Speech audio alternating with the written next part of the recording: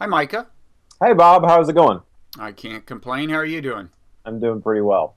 Okay, well, let me introduce us. I'm Robert Wright. This is The Wright Show on Meaning of Life TV. You are Micah Redding, and you are, I believe, our first Christian transhumanist. Nice, nice. Congratulations on that. Proud to be here. Bearing the flag, waving the flag. So you are executive director of the Christian Transhumanist Association, something that some people may not have realized existed. How long has it existed? We've been going for about 3 years now. We kind of organized out of a community, a small community of people and discussions, going back several years prior to that, and we kind of went public about 2 years ago. So yeah, we've just been kind of in a slow process of kind of getting uh, getting our feet wet, getting an understanding of how to run an association like this and what ways we can be most helpful. Okay. Um, Now, I assume before we get into the Christian transhumanism part and what exactly that kind of melding of two things means, just in case there are people who aren't very familiar with the term transhumanism, why don't you tell us what you think of that as meaning? Sure, yeah. So at the most basic level, I think of transhumanism as a philosophy. And it's a philosophy that suggests we can and we should use science and technology to make the world better. And that can include the human condition, that can include pretty much everything about the way the world operates, the way we live in the world. And it's that last part where we don't kind of start with any preconceived limits, any preconceived blueprint or something like that, that really kind of makes it transhumanism and makes it distinctive. Okay. Now, I had thought of transhumanism as, I guess I had a couple of associations with it. One is, pretty sunny view of the future and of what technology can do for us. But also this idea of kind of transcending the constraints we associate with being a human, right? Yeah, I think that's fairly accurate. Transhumanism is not necessarily, certainly not a simplistic optimism. It's a dynamic optimism that says, we should do something to move towards things being better. And it would look at transcending what we currently think of as the human condition in terms of like the limits of disease, our mobility, living in a gravity well, things like that, often lifespan. So yeah, a lot of these things that we think of as being human limits, transhumanism would say these are not actually necessarily limits. I mean, I had always thought of it as suggesting that at some point we will become, for practical purposes, a different species. Yeah, so the way people slice up that terminology can go a lot of different ways, and so particularly since I'm operating from a largely a Christian moral kind of framework, that plays into some of these things. So when we say like, what does it mean to be human? We might mean two different things. A biologist might mean that we have a certain kind of DNA and there's certain markers. We have 5 fingers, 5 toes, things like that. But from a moral perspective, we would say, oh, it's about certain values.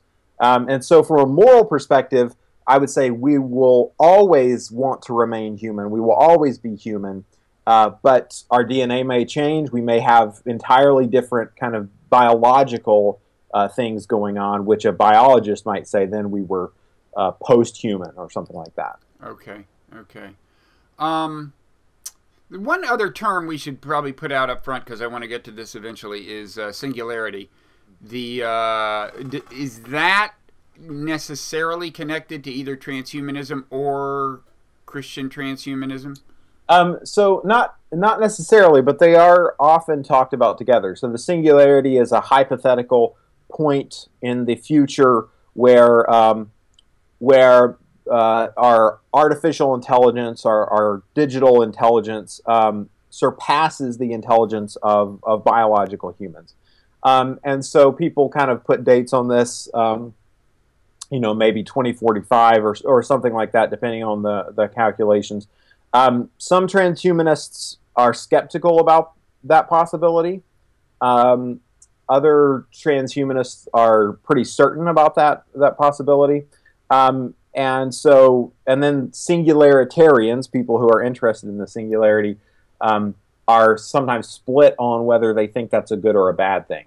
So those are related concepts, but they're not exactly the same. I hadn't realized that particular threshold where AI exceeds human intelligence was kind of the marker. I mean, I had thought of the singularity as being a little vaguer. I mean, I gather. I mean, part of the idea, right, is like things are changing faster and faster, which does seem to be the case.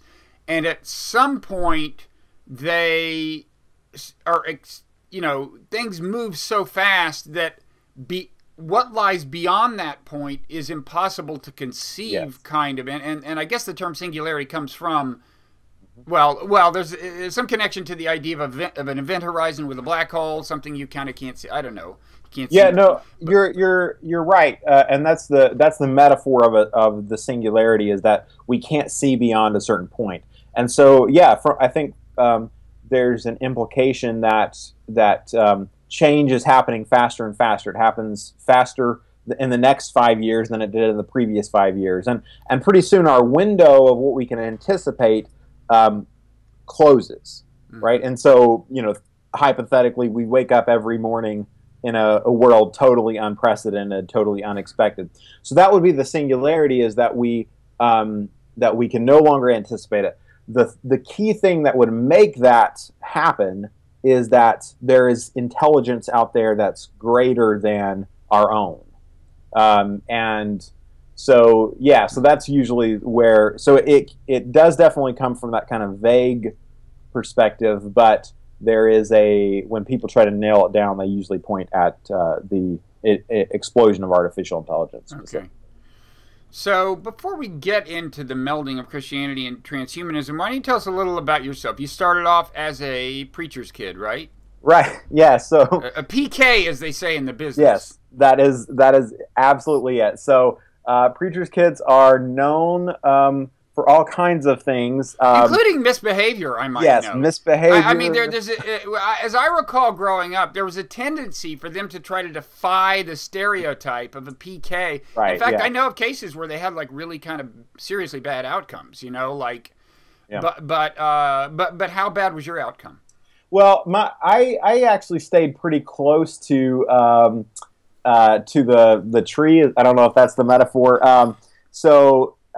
Except you were a good PK. I was a good kid until transhumanism came. Until transhumanism. Yeah, I did go and become a rock musician, which most people would kind of look at that as already we're seeing signs of trouble here. Right. Yeah. Unless was it like Christian rock? No, we didn't play Christian rock. Although. As a songwriter, you can always like slice that up and say, well, what's really going on here? So, but yeah, we played, colleges and around the country. What was the name of the group? The Redding Brothers. So, a literal brother? Yeah. So, not Otis, I take it. There. Not named Otis. I always tried to say that we were, that Uncle Otis was our inspiration, yeah. But yeah, so I did rock music for a while. I did that, but yeah, I grew up as a preacher's kid. We were in different little churches, little conservative churches all over the country. And what denomination? The Churches of Christ. Mm-hmm. So most people would identify that as kind of a conservative fundamentalist group. But one of the huge things that was emphasized by my parents and by my, Sunday school teachers and all that kind of stuff is that you study for yourself. That, the presumption being like, you go, you read the stuff, you figure it out. We anticipate that you'll come to the same conclusions we did, but you have to do the work. You have to do that study. So I took that seriously, and I became, I studied everything from scripture to theology to physics and math and all that kind of stuff, and kind of that's where I started going off in a little bit different tangent there. Okay. And that led you fairly straightforwardly into transhumanism? Yeah, actually, so in a for a lot of people an unusual way, I started studying the history of Christianity and the what I would identify as kind of historic Christian orthodox thinking. And as I did that, I realized some of the shortcomings of American fundamentalism, where that's kind of missing some things. And I started to recognize the importance of an understanding of how the physical world, is important in Christian theology, and how the transformation of the body is important in Christian theology.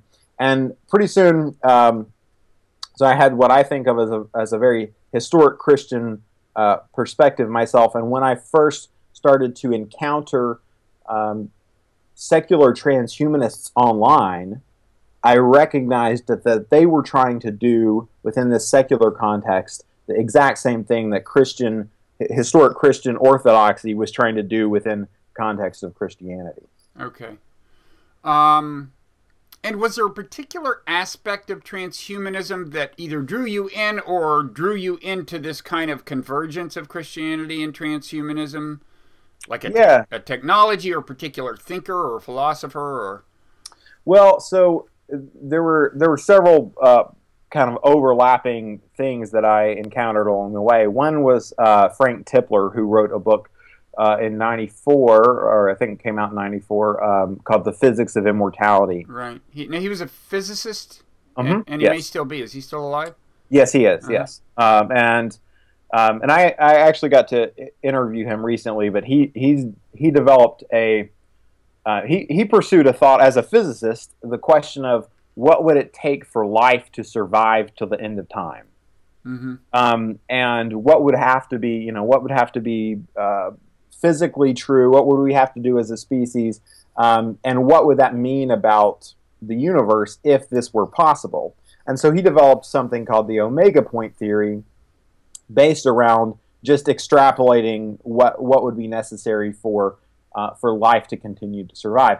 Now, the omega point theory was actually named after a Jesuit, a theory put forth by the Jesuit priest Pierre Teilhard de Chardin back in the 1930s. Right, I saw him on your website. So he looms large, I take it, and he did a lot of really kind of cutting edge work, especially for the 1930s, in trying to understand how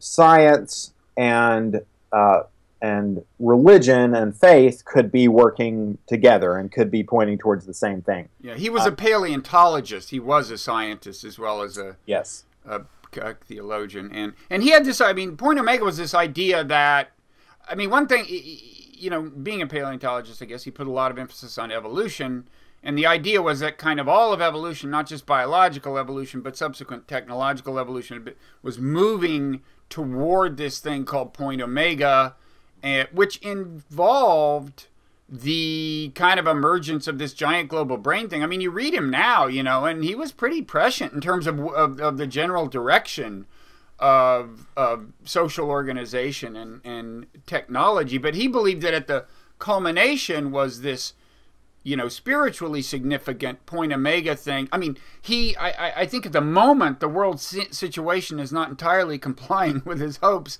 because it was going to be this giant like love blob, right? I mean, there was going to be, the planet was going to be suffused in brotherly love. But that was Point Omega, and that has a little bit of a singularity vibe in a way. Yeah, definitely. I think if you read him now, you can see that, you can kind of connect certain things he talked about with, like you said, like a global brain. We would talk about the internet now, with the emergence of the singularity as this kind of like point that things are converging to. And yeah, I think I think you can map out his thought onto these kind of categories that we would be able to talk about now in a way that you know, it is really astounding for someone writing in the 1930s. And was Tipler's notion very much like Teilhard de Chardin's notion, or he just borrowed the terminology? Yeah, so the similarity is that where Teilhard de Chardin focused specifically on the Earth, and he kind of didn't anticipate that life would really be able to move off the planet until perhaps after the omega point had arrived. Mm-hmm. And then you know, what would happen beyond that was, of course, unprecedented. We wouldn't know. Now, Tipler recognized as a physicist that we could, you know, leave the surface of the planet, and of course we have left the surface of the planet, and so he was looking at the scale of the universe as a whole.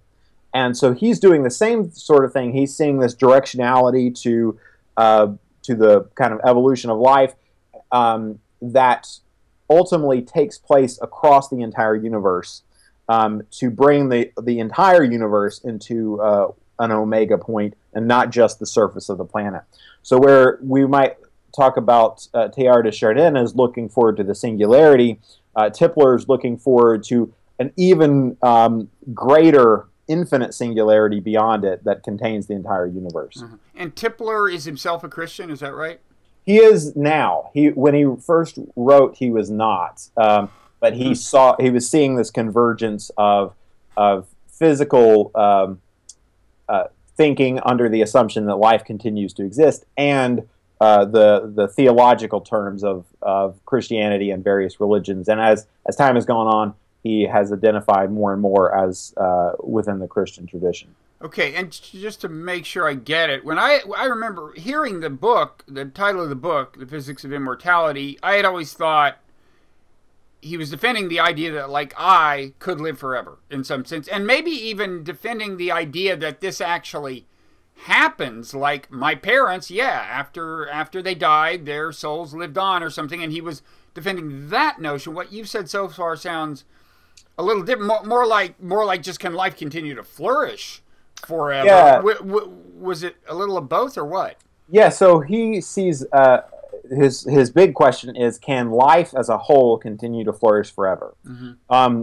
And he concludes that if life as a whole can continue to flourish forever, then what happens over the, you know, at this omega point, as life kind of converges on this ultimate direction, is that it reaches the ability to understand everything in the universe, that all information available in the universe becomes available and cognizant to it, that everything that's possible in the universe becomes possible to it, and that this creates a situation where these living beings of the far future have the ability to resurrect the dead of the distant past. So here we get to this idea. I mean, as you know, the person who brought you and I in touch with each other is Giulio Prisco, who is a transhumanist of a not particularly Christian variety, although he's happy to be your brother in transhumanism. Yeah. And he was big on this idea, which he in turn traces back to these Russian thinkers known as cosmists, mm-hmm. that someday, yeah, in principle, you could, the information you would need to resurrect. I mean, a good example is, I think when I was a kid, you would have thought it was crazy that you could resurrect a dinosaur, but now that seems like not crazy. I mean, right. you can get the DNA, you can find the information, and then, the rest is kind of details. So the idea, there was that idea. And that leads me to ask you, first of all, do you now think of Christian resurrection in these terms as something that actually will happen through technical means? Yeah, so that gets into some deep theological waters. So I want to tread carefully to explain kind of where things might connect and how we would think of that from within a Christian perspective. So first of all, there's a common perception in kind of mainstream American Christianity that that Christians are trying to get out of the universe. Christians are trying to leave this universe behind and watch it burn or something like that. But as Orthodox Christianity tells us, that's not actually the end goal. You don't mean like Greek Orthodox, right? You mean like No. mainstream?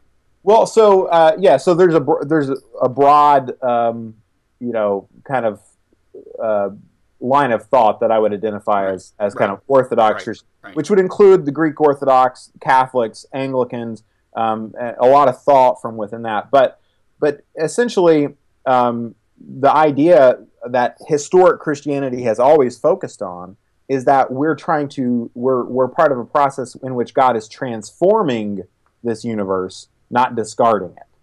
And so when the resurrection happens, just like with the resurrection in the Gospels of Jesus, like it's supposed to happen in this world, in this universe. And so, Jesus says, your kingdom come on earth as it is in heaven. Like this is not us trying to get out of the universe. This is trying to transform the universe. So the vision, the Christian vision of God's future is that God engages with humanity in this process of transforming universe all the way up to the resurrection of the dead.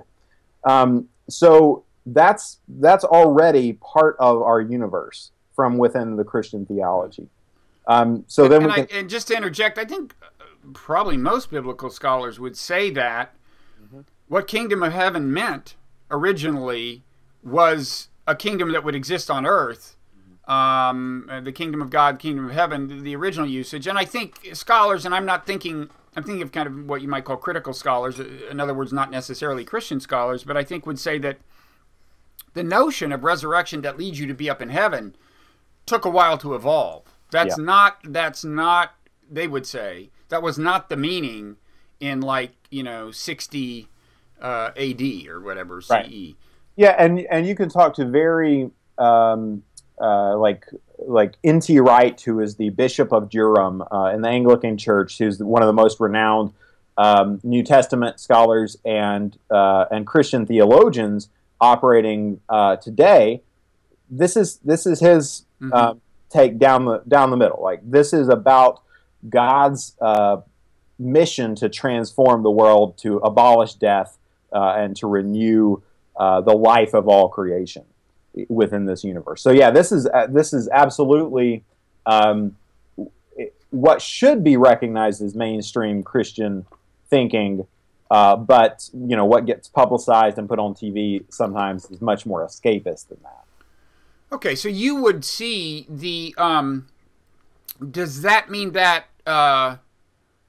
the apocalypse, the Christian apocalypse, we should think of as something that happens? I mean, it is thought of as something that happens here, but we should think of it as something that ultimately turns this into a wonderful place? If this is the entire cosmos, then yeah. Yeah. So any given planet, such as ours, may or may not be wonderful, but on balance, is that what you mean? Yeah, and the scriptures have this at the kind of outer edge of the vision. Romans 8 talks about the revelation of the children of God, which is presumably us, leading to the liberation of the entire universe, the freedom, where the cosmos itself enters the glory and the freedom of the children of God. So yeah, that's the agenda on the Christian, the edge of the Christian vision. Okay, so the unfolding of technology is part of the plan, in your view, and ultimately leads to the fulfillment, in some sense, of prophecy. Yeah, so what's important to say, especially from within a Christian perspective, is that technology is not a separate thing. Science is not a separate thing. These are parts of what humans do that go right along with ethics, with particularly love, things like that, that actually enable those things to happen. So we don't resurrect the dead through some kind of technology that's separate and apart from our ability to understand how to put together a society that functions altruistically and benevolently. Mm-hmm. So those things are very much connected, and that's part of an important kind of perspective that we would have, I guess. So it's just part of the unfolding of life. I mean, Yeah. much as, I mean, when we first started cutting down trees and building houses with them, you would see that as it's part of the... Yeah, this is, and the Bible actually has a very ambitious notion of what humans are capable of. If you just kind of process through what the Jewish people were saying in the scriptures, 1,000 or 2,000 BC, like what they thought humans were capable of was vastly larger than what you would kind of imagine as, and so this is where we get to this idea of overcoming human limits. They would say that there are no fundamental limits because God has created us as beings that are fundamentally equipped to transform the world and ourselves. Mm-hmm. And speaking of limits, I mean, does technology in your mind give a new meaning to kind of the miracles in the Bible? Because this is a major source of skepticism about Christianity, the idea that things that strange happen, right? Yeah, and we have to come at it through trying to understand what it's telling us, and then how we think about them. Part of the problem is that in the last several hundred years, thinkers and theologians have tended to try to divide up their fields. And so people think of, so now we have this term supernatural, which is assumed to be fundamentally outside the realm of what science can investigate.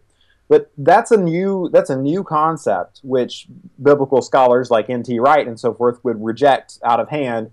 And they would say, well, the way things were understood back then was not that these were outside of the ability to investigate scientifically, but just that these were big, meaningful things. So you read the account of the Exodus and the parting of the Red Sea. That account doesn't say, and then something totally unscientific and happened. It says that, and then a wind blew, and the waters were parted, and that's how this worked. So within Christian theology, everything is open to investigation. Everything is up for discussion in a scientific sense. Of course, you do have to ask, how did the wind come to... I mean, first of all, that's a heck of a wind we're talking about. Right. Right. But also, yeah. but I mean, seriously, you have to... If you start envisioning, well, how did the wind happen? I mean, I think that's even... in other words, one reply would be, okay, well, you can push it back a step. But at some point, if you've got something that can make a wind blow of that magnitude, that's what we mean by supernatural. Now, you can imagine a mechanical, in some sense, intervention, but you see what I mean. Yeah, it doesn't... certainly our ability to investigate the miracle stories and so forth as scientific things does not then solve all the problems. Right. There's a lot of things that we don't understand about the world, and particularly Christian theology doesn't offer us necessarily concrete, fixed answers exactly about how God relates to the world. It defines the parameters of that and what we can say and what we can't say, but it doesn't tell us, oh, well, this is what, this is how this works. So this would be like, going off on another kind of tangent, when people start talking about the simulation argument, which we can unpack. Oh, I'm always happy to talk about the simulation. Yeah.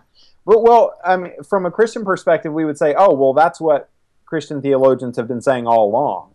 It's the same kind of principle. Yeah, I've made this point that you have people talking about the simulation and being taken kind of seriously. I mean, not...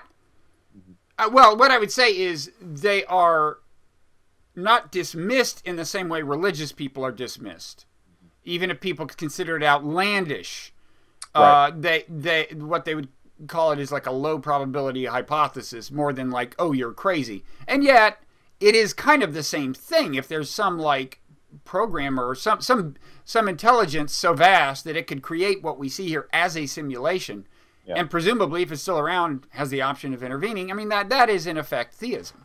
Yeah, it absolutely is, and what people I think don't recognize, because we're using the terminology that is new with computer science. We talk about simulations and so forth, but all we're talking about is an architected a thing, like a constructed algorithmic world. We're suggesting that that's maybe how the world is built, and that's all that theism has been saying all along.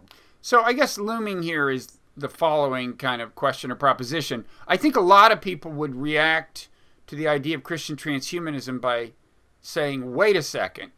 When I think of transhumanists, I think of these hyper-rational technophiles who would not give the time of day to ideas that are in ancient texts that, so far as we know, are myths.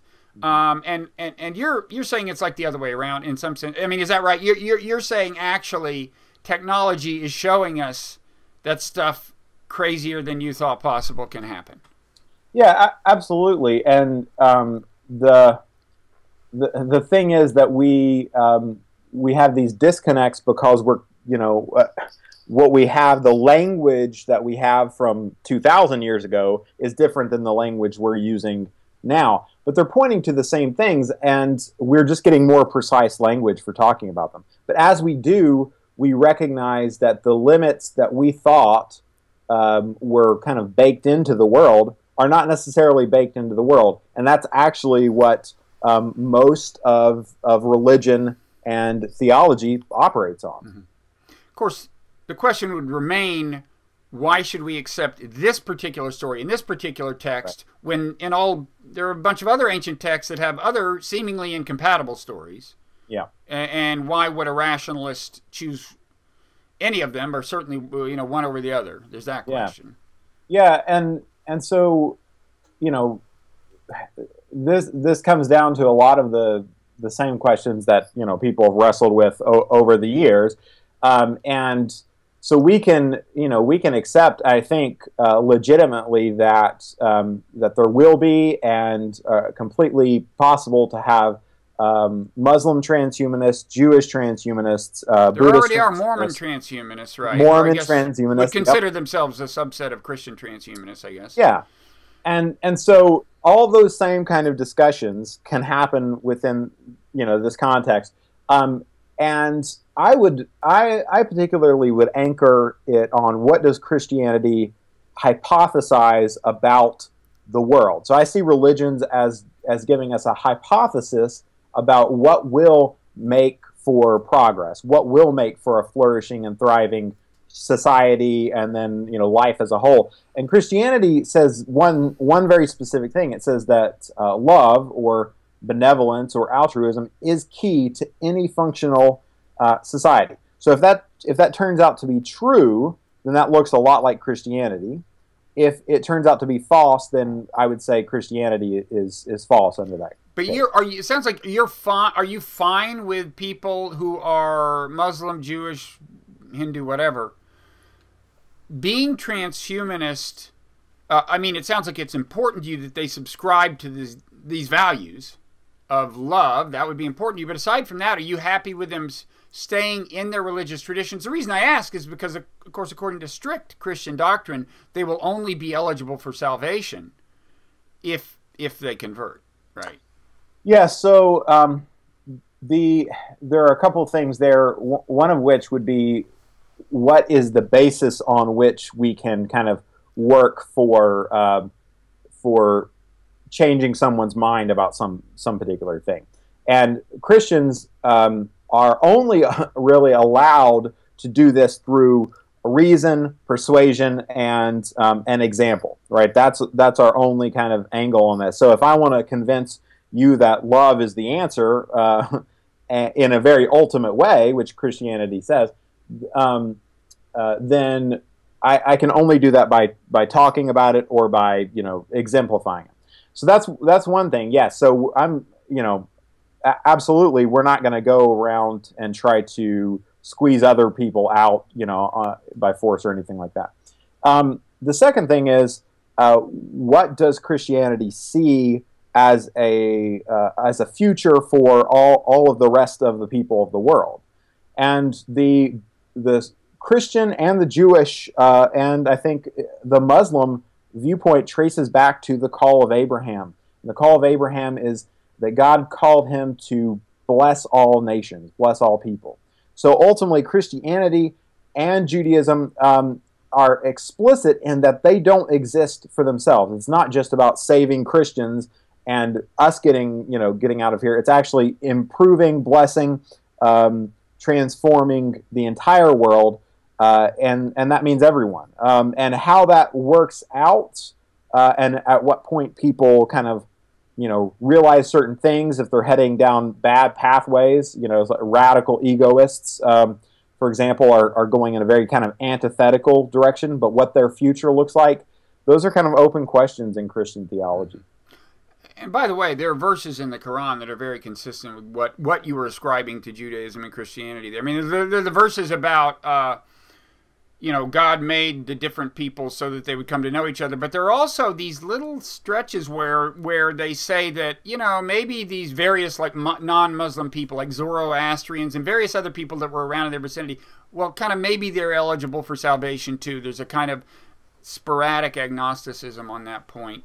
So when you look around at the world today, what is the Christian transhumanist?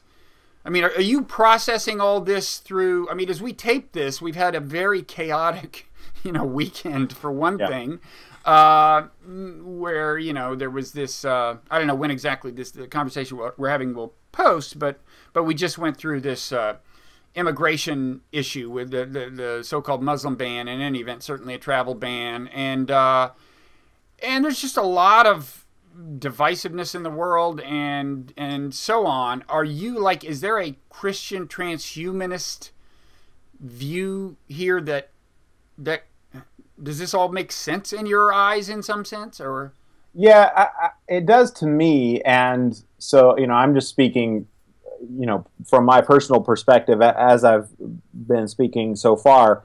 But yeah, I think this is where simplistic takes on things maybe get confused. And so, having an optimistic view of the future, in Christian thinking, having a hopeful view of the future doesn't mean having a simplistic view of the future and how we actually get there. And in fact, I think to the extent that the singularity is a valid understanding of what's happening, that we're experiencing this acceleration of technology, then I would be what I would call a catastrophic optimist, which means I think we're moving in the right direction, but sometimes that brings about catastrophes along the way. So back a few years ago when all of a sudden all the Borders bookstores basically just went away overnight. That was the growth of people being able to read, have access to more and more reading material. But what it resulted in is that for this particular group, there was this cataclysm, and I think that happens a lot. And there's a question that we face as a society. As we're experiencing this acceleration, we're seeing a arms race between the fear and chaos that comes with that, and between the altruism and compassion that we have to be able to basically kind of move us forward. And so there's a question right now of which one will ultimately win. And I'm hopeful that love and benevolence and altruism will win. But I think we'll see that these things kind of are neck and neck for a while, and will introduce a lot of chaos into the world. So ultimately, in your scenario, what has to happen is the world's peoples come together in some sense, right? They Yeah. certainly manage to live with one another, and you seem to think that there's more than just peaceful coexistence. There's actual affinity. There's actual love.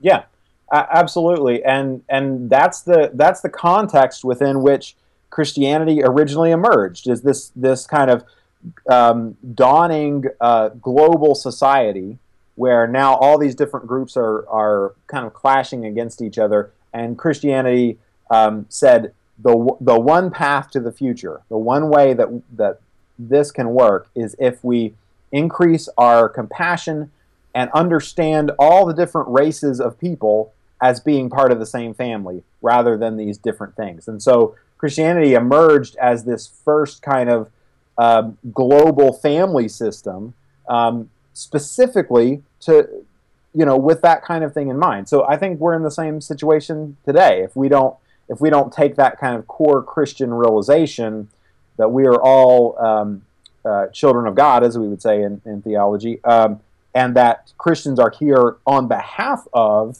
the rest of the children of God, then we're going to miss the boat and kind of blow ourselves up. But it's not that important to you, right? That the people evincing these values either think of themselves as Christians or give Christians a credit, right?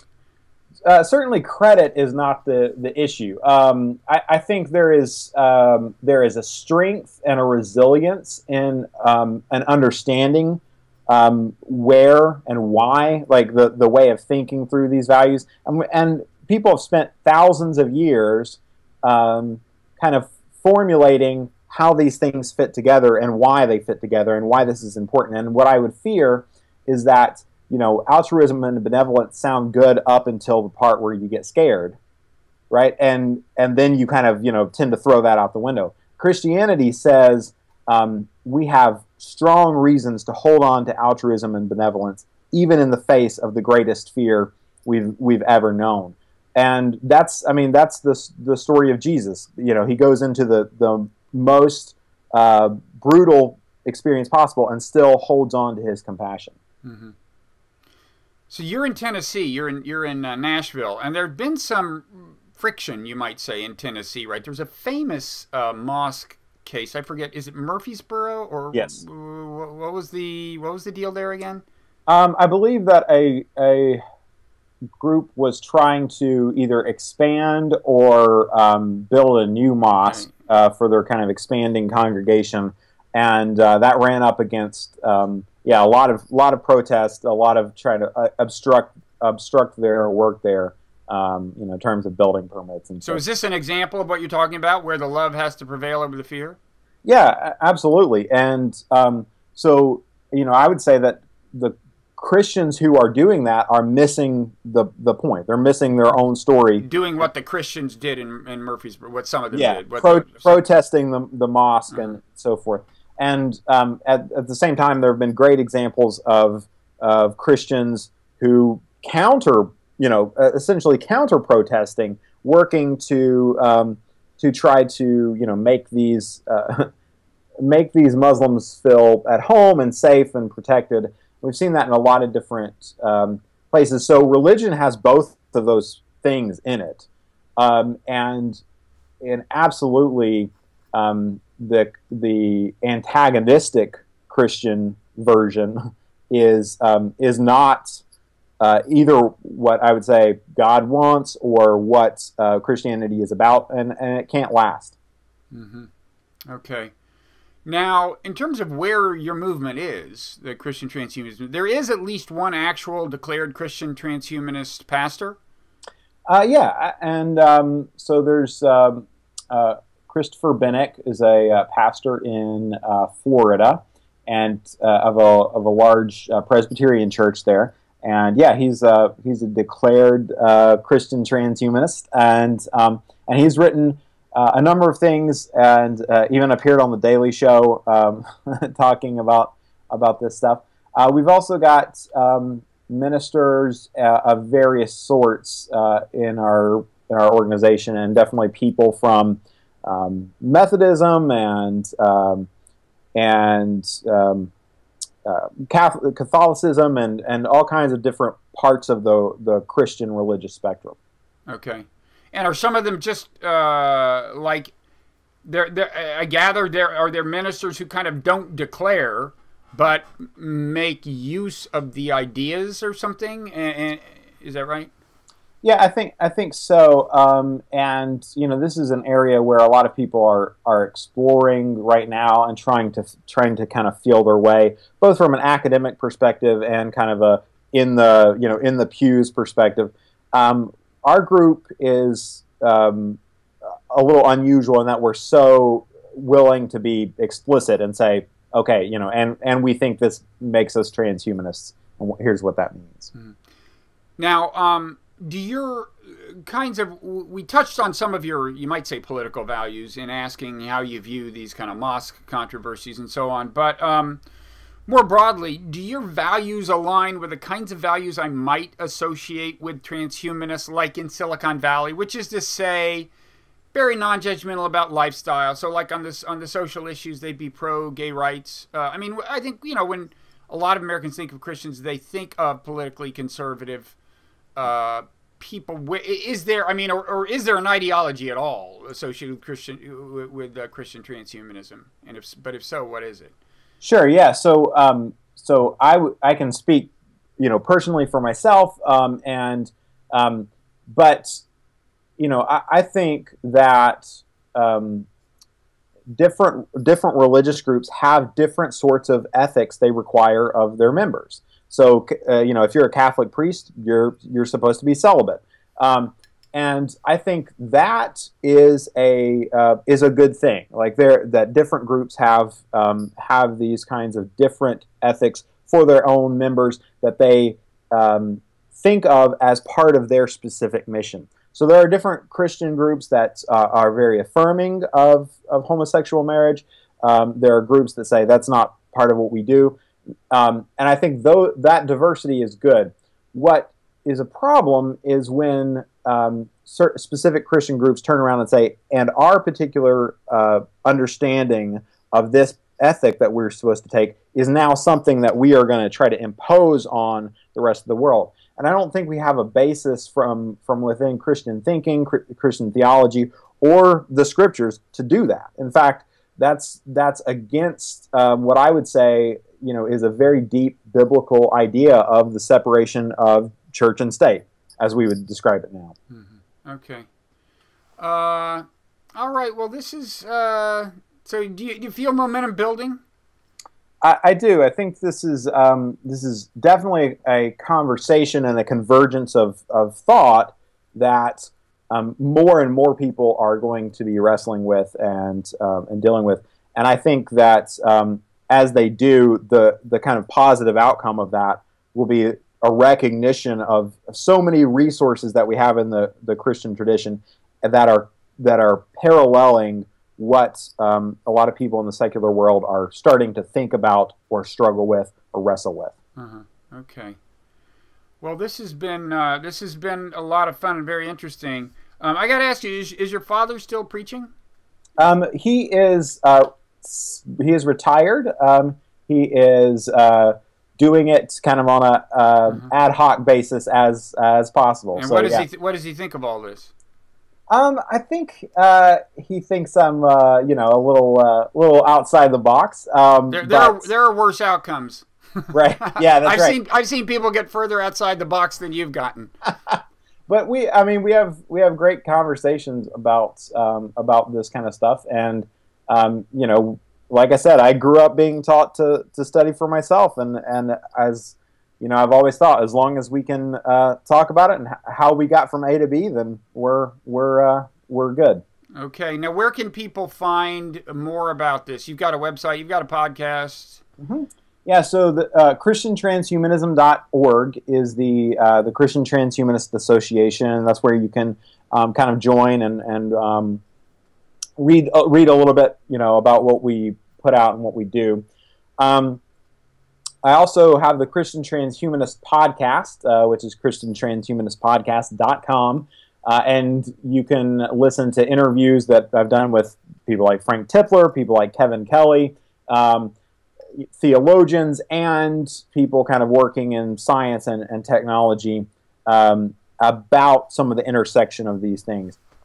So yeah, those are great places. I write a lot about Christianity specifically at micahredding.com, and about how the theology kind of works with some of this stuff. So those are some resources. Yeah. Okay. Well, I encourage people to check it out. Thanks so much for taking the time, Micah, and good luck with the movement. Yeah, thank you very much. Great to talk to you. Same here.